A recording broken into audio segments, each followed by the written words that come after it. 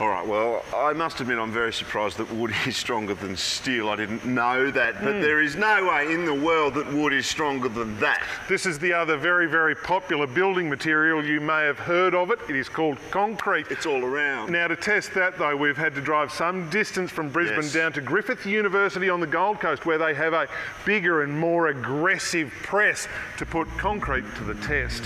Good work, Dr. Daigan. Thank you very much. I'm very comfortable in university surrounds.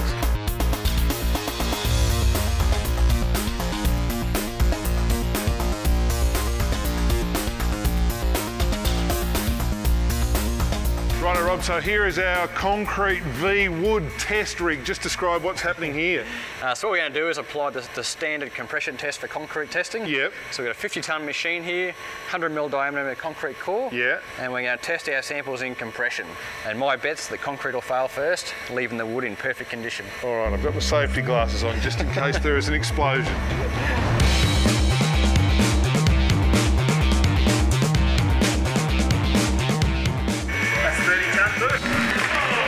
Rob was spot on. Time and time again, the concrete failed, leaving the wood without a mark. It even surprised the boffin. It's a remarkable material. I would have said concrete was the better material, but not up to today. People perceive other building materials as the upmarket option. However, in reality, the timber products, potentially outcompete those in a large amount of factors.